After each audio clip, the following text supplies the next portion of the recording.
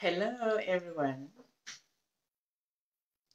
Um, Once again, you're welcome to another live conversation with me, your host, Nikki Bird. Yesterday, we had a conversation about imposter syndrome, and I did promise that I will do another video today to deep dive into the conversation, and help us understand what this thing really is all about. And like I mentioned yesterday, it's a conversation that um, is really not as popular as I would want it to be. A lot of people are struggling with this, and some people feel like they are alone in this journey, but you are not alone in this journey. This is something that I've struggled with for the longest time. And to be honest, I didn't even know it was called imposter syndrome until I started looking into it, why I feel this way, right? And so today I want to talk about,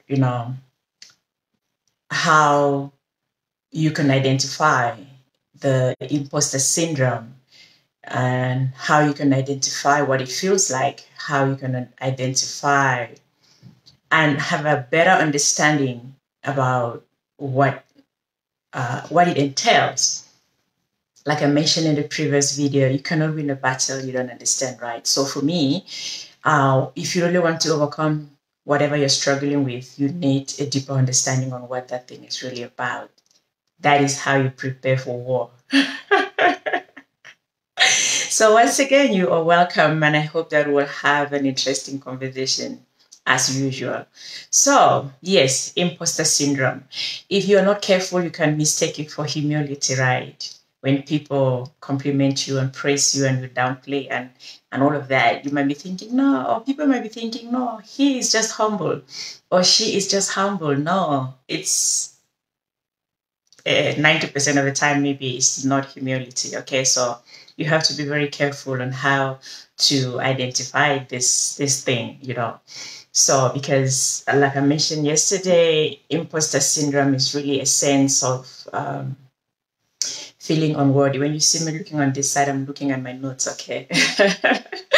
So, imposter syndrome is really, a constant sense of self doubt and feeling unworthy of your accomplishments, feeling unworthy of your talents, feeling unworthy of a lot of things that you are good at, okay? And like I mentioned, some people might think they're just being humble by downplaying those talents and those achievements, but it's really an imposter syndrome that if you don't pay attention to and fight, it can hinder you. It can hinder a lot of opportunities and a lot of growth, personal growth. So everybody feels inadequate at some point in their lives, okay? Um, but there is a persistence of inadequacy that comes with imposter syndrome. It's not just something you feel once in a while and then it's gone. No. With an imposter syndrome, it's a continual feeling of inadequacy. It's a continual feeling like you're not good enough. It's a continual feeling like you don't belong here. It's a continual feeling of like you are a fraud and things like that. So imposter syndrome, it causes people to doubt their own abilities and their accomplishments, and it causes people to belittle their achievements. If someone praises you for something big you did, you just, don't worry about it, or maybe you're just even wearing a nice outfit and someone compliments you and you're like, it costs nothing really, I got it on sale, and you constantly downplay everything about you. So that then goes beyond the whole idea of everybody feels like this at some point in their lives. No, this one goes a step deeper, when you are really dealing with an imposter syndrome. And if you do not identify it and put a finger on it and start fighting it, it can really hinder you. And we don't want that, right? We want to be able to achieve what God put us in this world to achieve. We want to be able to accomplish our dreams. We want to be able to make an impact in the world. We want to be able to make a difference in the world. And if you are not able to fight this imposter syndrome, you will find yourself stuck in a certain place or at a certain level for years and years and years. And you will constantly explain why you are in that position, right? You will constantly have a good reason why you are there. But the real reason really is that you are suffering from an imposter syndrome, okay? Don't always downplay your knowledge. Don't always downplay your talents. Don't always downplay your ability, because that is really what an imposter syndrome is all about. When people hold you in high esteem and in high regard, it makes you very uncomfortable, and you are like, no, don't do that. I don't deserve that. Or that is, think when you constantly explain those types of things away, there is a high chance that you probably struggling with an imposter syndrome.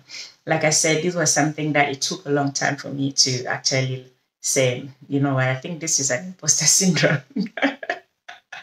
Okay, I heard a story about Maya Angelou. Who knows Maya Angelou? You can leave a comment below. If you've heard about, I'm sure there's no one here who doesn't really know about Maya Angelou, one of the greatest Black women to ever live, in my opinion. A writer, a legend, a poet.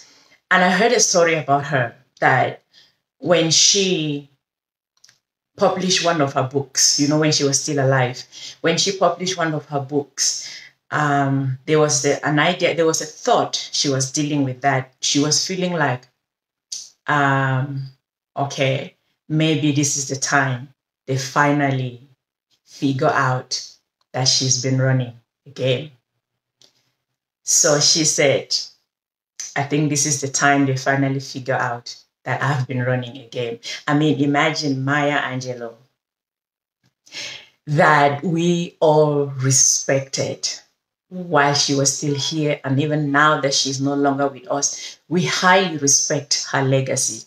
And she had those feelings that they will discover her, that she will be found out as a fraud, that she will be found out that she'd been running a game, because she didn't have that much confidence in her own book or in her own books, right? So this is something that comes to the best of us.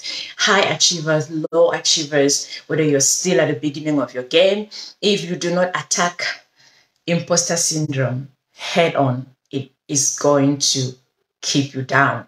So it's not something like, okay, maybe this is just for a certain level of people or a certain class of people. It comes to everyone, So there are some people that when I tell them, like I was sharing yesterday about me being an author or a writer, they sort of put me on this pedestal, right? I'm like, wow, you're an author, you're a writer. Wow, you must be very smart. But they don't understand how long it took for me to even be able to introduce myself as an author. I didn't feel like I deserved that title. I struggle with it. When someone asks me what I do or what I do for a living, I usually will try to move away from the conversation as quickly as possible, so that I don't have to end up even talking about me being a writer or being an author, right? But I had to find a way to accept this is who I am. I am an author. I am a writer. I am a speaker. I had to find a way to embrace this is who I am, to accept it, to own it, right? But it was a journey that took a lot of self-introspection. It's a journey, and I'm still on that journey. Like I mentioned yesterday, sometimes it feels like I'm not really winning this battle against imposter syndrome, but the self-awareness I've gained, it's really something I'm proud of. But I'm able to now accept and, introduce myself as an author and as a writer without feeling unworthy of that title, without feeling inadequate of that title. I put a lot of work in my book. I put a lot of time, a lot of sleepless nights, a lot of tears, a lot of research. I put in so much in that. So I'm getting to that point where I'm accepting that, yes, I am an author. I will not allow this imposter syndrome, to steal that away from me, to steal away all the hard work, or to take away all the hard work from me. So this is something that I really want us to pay attention to. And if it is something you're struggling with, then know that you are not alone, okay? You're not alone. People who struggle with imposter syndrome, if someone tells them, oh, you're really smart or you're really intelligent, then somehow they self-sabotage by avoiding anything that will reveal that they're smart, or by avoiding anything that may reveal that they're not that smart, So they avoid opportunities. Okay, they think I'm smart. What if I do this thing and fail? Then it will reveal that I'm really not that smart. And then they stop it. Like it stops you right in your tracks. So that's what I'm saying. You need to be conscious of these thoughts. Catch them when they are right, when they're showing off their head, right? Catch them so that you can deliver yourself. You can free yourself from this monster, right? Otherwise, you will self-sabotage without even realizing it, because you avoid opportunities because you don't want to be found out. You don't want to make a mistake. And then they will discover, oh, she's been pretending all along. Oh, he's been pretending all along. Those are the thoughts you constantly fight with. But this is defeated. It's something you can overcome. We can overcome together. The damaging consequences of imposter syndrome. It makes it worth addressing it. It makes it worth addressing this topic. The constant feeling of inadequacy can lead people to avoid opportunities that will let them grow and shine, because they are like, no, what if I take this and then completely fail? Then I would have been exposed. No. And research has shown that there are two causes, or the root causes of imposter syndrome is actually comes from two environments, which is family, environment, and social pressure. That is really the root cause of imposter syndrome. There are some families where everything is based on accomplishment, or where maybe you grew up in that type of an environment where if you went to school and you did so well, and maybe you scored 90%, you got home and you were so happy, and then you will be like, why didn't you score 100%? Right? So that type of pressure makes people to find themselves when they're adults struggling with these type of things, right? I heard a story of a lady who was sharing the story about how her father, with a military background, was so hard on them and demanded them to have straight A's. And when they came home with straight A's and they worked so hard to get those straight A's, when they get home with straight A's, their father will ask them, the exams must have been really easy. Like, with that type of feedback, people even as adult, find themselves dealing with imposter syndrome, because they feel like they're never good enough, because whatever they did as kids was never good enough. If they had straight A's, it was because the exam was too easy. If they didn't have straight A's, it was because they were dumb, and things like that. So that type of a family environment can breed, these feelings of imposter syndrome in adulthood. So that is what our research shows where some of these things come from. So the other element of it is the social pressure.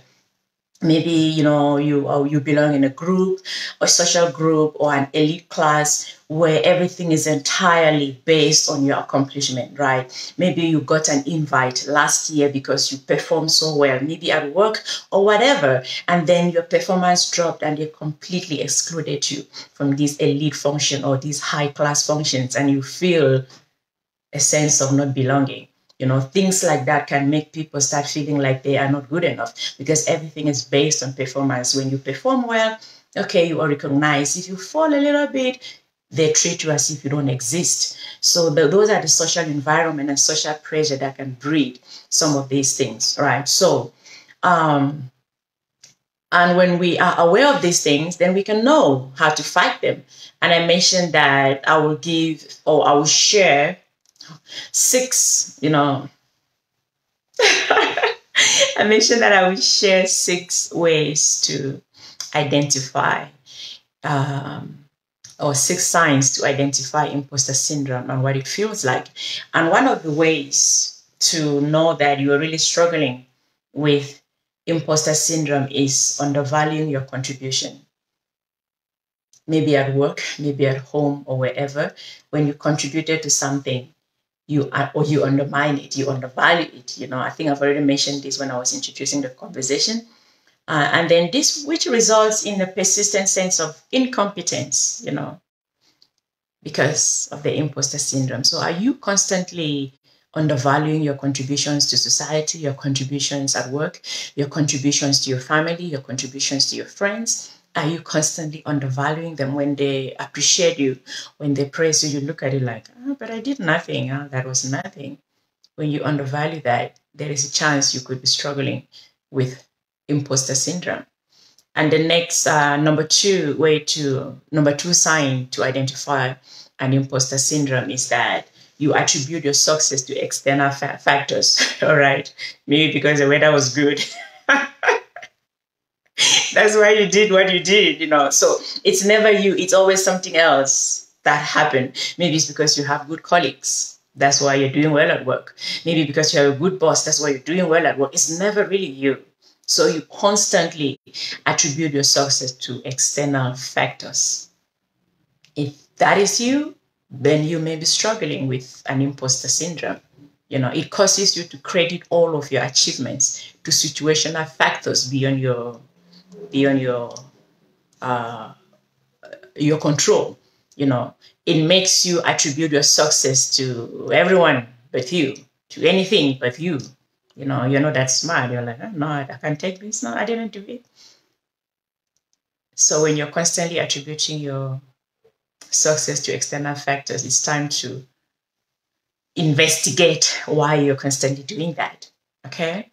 When someone gives you a compliment or some positive feedback, or when you get a promotion at work, you struggle to accept it.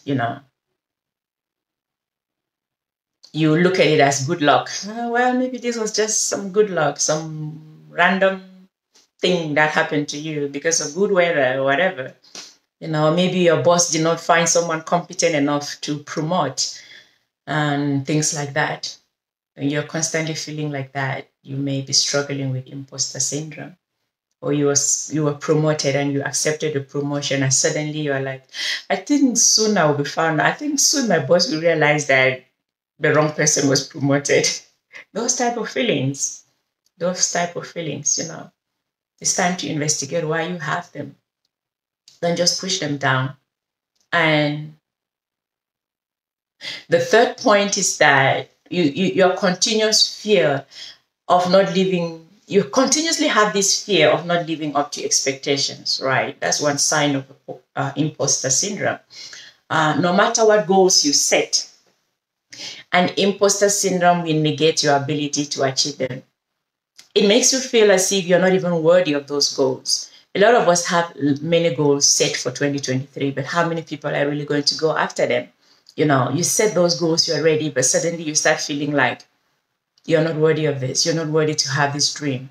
Like, you're not worthy to have this ambition. Like, other people can achieve it, but not you. So your continuous fear of living up to your goals or following your dreams could be a sign of an imposter syndrome that you're dealing with. So investigate why you have this fear of not living your dreams, of not living your own goals or expectations, right?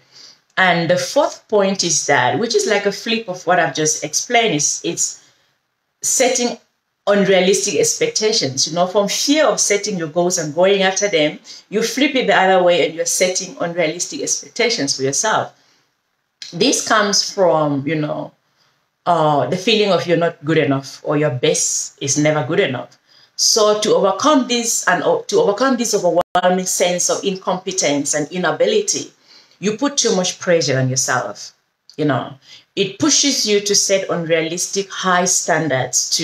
You're trying to make up for the feeling of inadequacy. You're trying to accommodate the feeling of inadequacy. And without even being conscious about this, you set expectations that no human can live up to. Okay, so these are things to pay attention to and investigate. Why are you setting such high expectations for yourself? You expect to deliver or achieve 100% all the time. You expect to deliver 100% of the time. I mean, no human can really do that. But you want to accomplish this to make up for your feelings of inadequacy.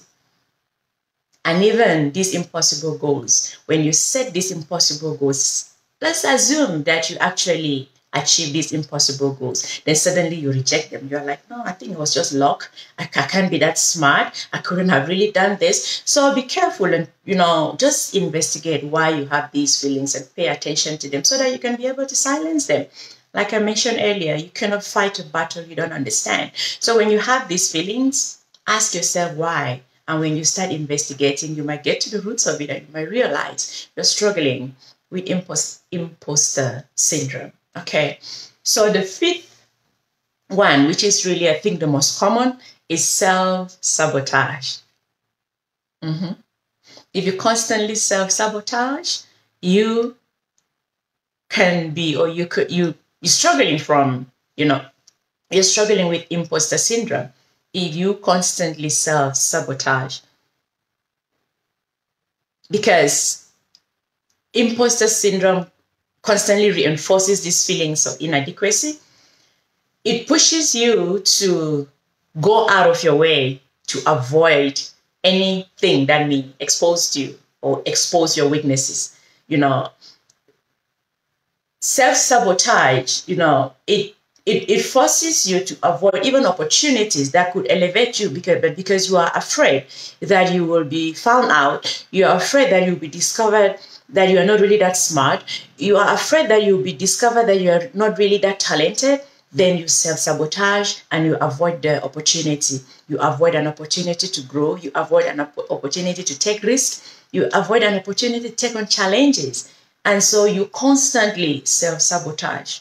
And you give good reasons for why you're not doing this. This self-doubt, it causes you to apply less effort, less attention.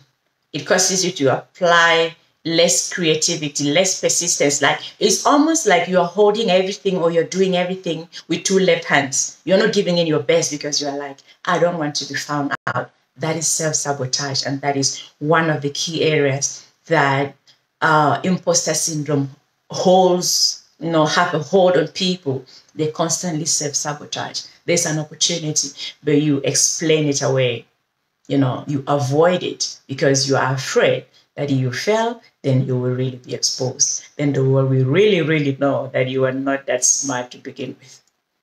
That is imposter syndrome. And that is why it's important and necessary to address this before it takes over your life completely, before it takes over my life completely. Like I'm saying, we are all struggling with this, right?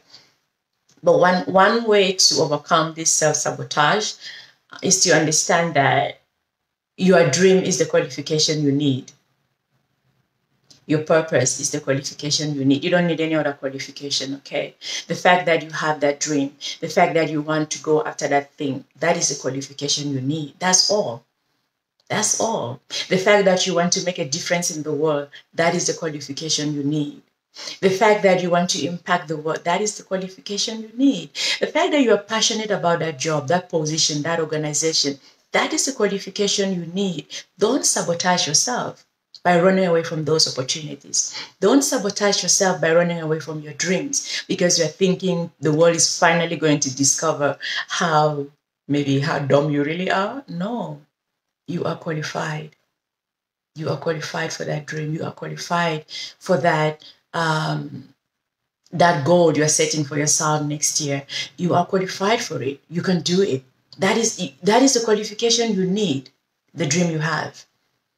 The dream you have is the qualification you need. And no one can do it better than you. No one can execute it better than you. So please don't self-sabotage. Even if you are afraid, still do it. Even if your hands are shaking, step out there and do it. The best of humans feel this fear, but they feel the fear and they do it. So that was the fifth point. Number 6 is that an imposter syndrome operates through this mindset, which I think is a dangerous mindset, right? But it also operates through this mindset of never ask for help, never let them see you sweat. Because if they do, then you've been exposed. Let me repeat that again. An imposter syndrome also operates through this mindset. Never let them see you struggle. Never let them see you sweat. Never ask for help. Because if they ever see you struggle, then you have been exposed. And then people are dying inside. People are struggling to do things because they are afraid to ask for help. Like, it will expose them. Because asking for help means that you are inadequate. That is how imposter syndrome tricks your mind to think. Showing any sign of weakness, instead of seeing it as you embracing your humanity, as you being human, imposter syndrome convinces you that if you show any sign of weakness or any sign of failure, then you are truly a failure. And so you just bottle everything up. So if you recognize yourself in any of these patterns that I've been describing, or any of the behaviors that I have been describing, then you can start working to overcome them. If you identify yourself maybe on one or two or all of them, then we have work to do, okay? We have work to do.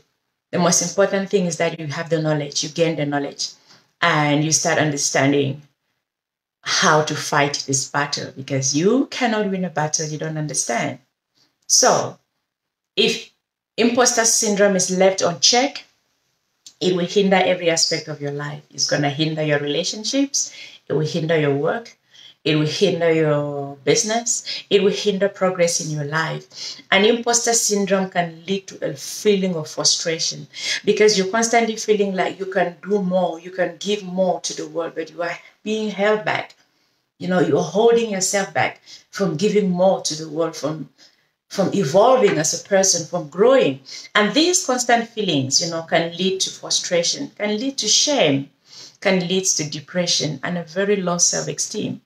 Those are the dangers of, or the dark side of an imposter syndrome, right? If it's left unchecked, if you don't put a finger on it and say, okay, it's me and you, we're going to deal with this, So the best way to start fighting this is to own it, right? Yesterday, I said that there's an affirmation that I always use, which, as when I started working on myself in regards to this imposter syndrome, I constantly use this affirmation, right? That nothing is too good for me, okay? And another way that I want to recommend for us to fight this is to own it. What is it you think you're good at? Own it. Own it. Own the talent. Own your success. Own your achievements. On your looks, on how you look, on your accomplishments and all of your achievements, on your English, on all of them. Embrace all of them, on them. There are some Black people that when they speak English a certain way, then people start accusing them of being white on the inside and Black on the outside.